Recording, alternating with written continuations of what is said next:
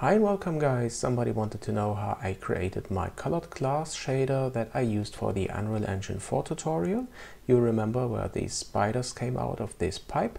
So let's see how I created this for the cycles renderer. So I select here my material class and open the node editor.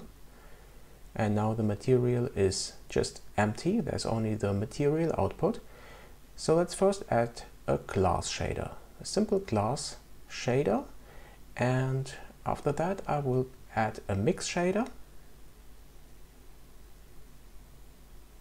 and connect this here to the glass shader, and after that I'm going to add a so-called translucent shader and I will connect this to this mix shader. Okay, now I will switch to the rendered mode and this should already look like glass.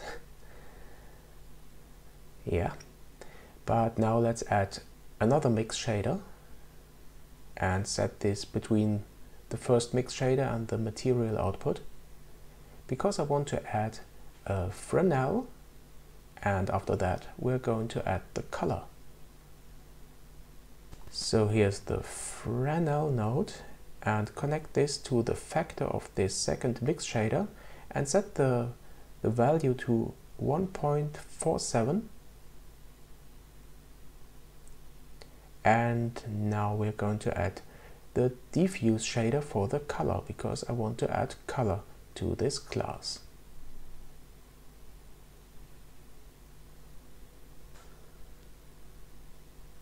Okay, and now you can set the color as you like, and I will also turn down the factor of this first mix shader a little bit.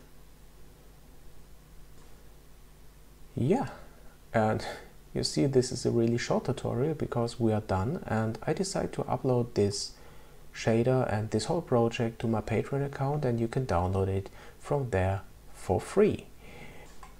Alright, then I will set the render settings and render this out, and we can see how it will look like. But first I will set the tiles resolution to 256. When you render with a GPU, then you should set the tile size to this, because it will really fasten up the rendering process. So this doesn't look bad, but I will render again with a white background and a sky texture enabled. Yeah, and this will be the project that you can download from my Patreon. Here's the link, and also the link to subscribe to my channel if you like it. Thanks a lot for watching, and see you soon on JNM.